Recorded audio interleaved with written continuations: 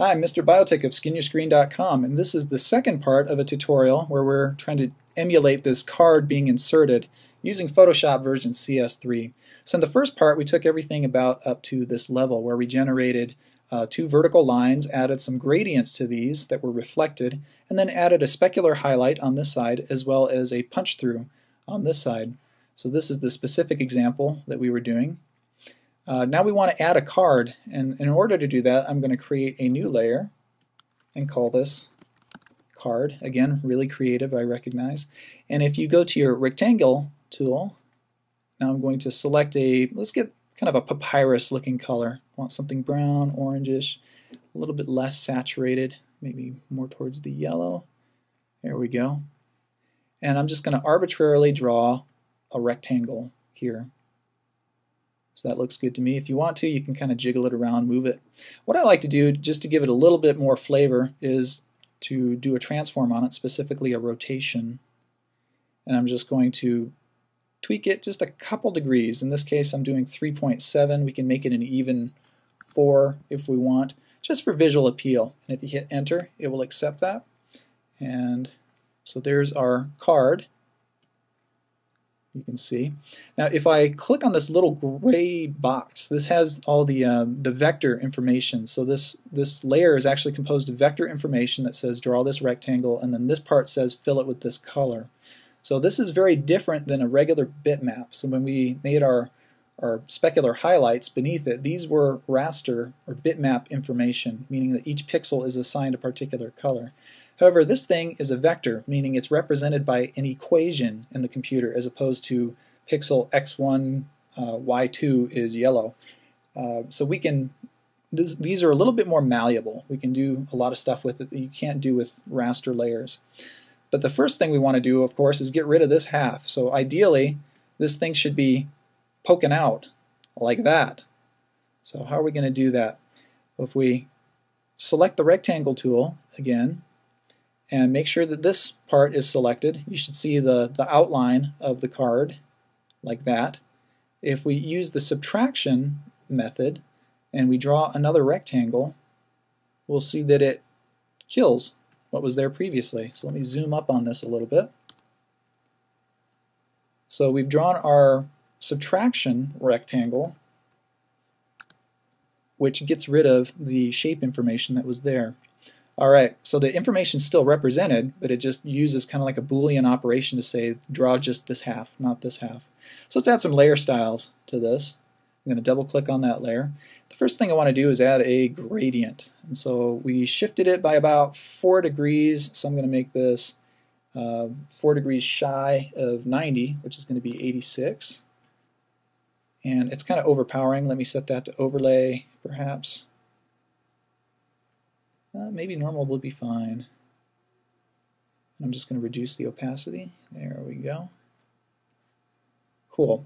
Now let's add a drop shadow to this, and our global angle is by default set to 120 degrees. Let's make this something more like 30. So remember, in our last tutorial we talked about the light being somewhere off in this vicinity, shining over our Photoshop document in this direction.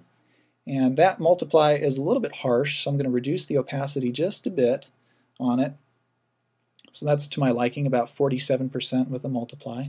That's good. Alright, so let's add an inner shadow. That's a little bit potent. So what I ultimately wanted to use this inner shadow for is to make it look like this part on the side is shadowed underneath this. And in order to do that, I'm going to have to tweak the angle a little bit. So turn off the use of global light and just kind of move this guy around until it's situated approximately where you want. That's good enough for me. And I'm going to reduce the opacity on that. Let's even set that for color burn, a little bit less intense perhaps. And I'm going to spread this out just a little bit. So distance, I'll decrease it to maybe 4 pixels, but the size to 8. So it's more fuzzy in general.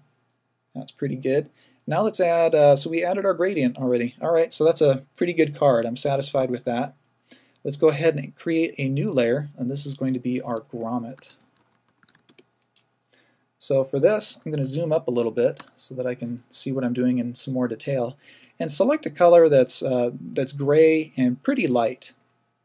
So this is the color that I'll be using. and I'm going to use another vector using the ellipse tool. And if you hold down Shift while drawing, it will constrain your ellipse to a circle. And I'm going to make something about 26 pixels, 27, that's about right.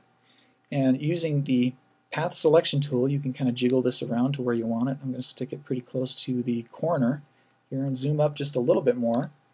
Now with the vector information selected, if you go back to your ellipse tool, you should be able to click this. Now sometimes it happens that you have the layer selected but you can't click these. That's because you haven't selected the vector information. Click that first and then these options become available. And I'm just going to use the subtract tool, and again while holding Shift to constrain my circle to just being a circle as opposed to an ellipse, I'm going to draw a smaller circle inside it. Let's make this one maybe 14 pixels, and using the path selection tool I'm going to kind of drag it around to the middle. So that looks pretty good to me. Let's zoom out and see how this looks. Alright, so we've got it approximately where we want it. Now it makes sense that if you have a grommet in a card, that this center part of the card is actually going to be punched out. So let's do that very quickly just by selecting, again, the vector information from the grommet layer.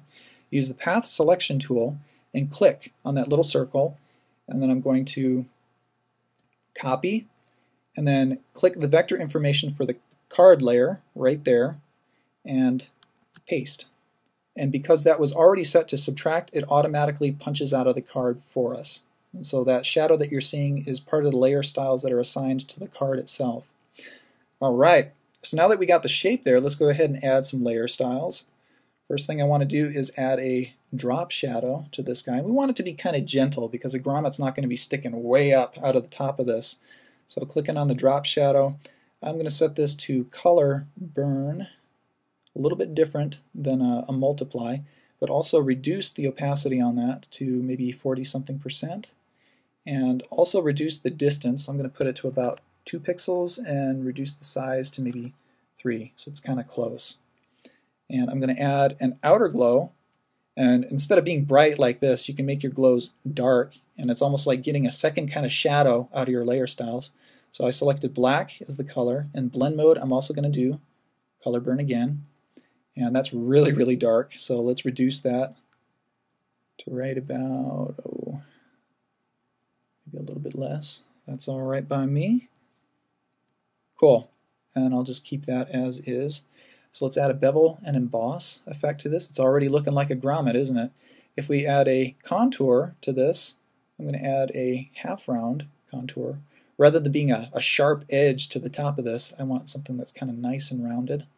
And I'm going to reduce the screen effect just a tad, the multiply just a little bit as well. And then lastly, let's go ahead and add a satin effect. These are highly underutilized in Photoshop, but they're really powerful. You can get a lot of interesting bevel effects just by using the satin effect. I'm going to set the contour on this for the cone. And by jiggling the distance and the size of this, we can get something that's pretty grommetish. I'm satisfied with that. So in the second part of the tutorial, we added this card. We added a little bit of shadowing to it, added some drop shadow behind it, as well as punching a hole in it and inserting a grommet. I'm Mr. Biotech, and this has been another SkinYourScreen.com tutorial.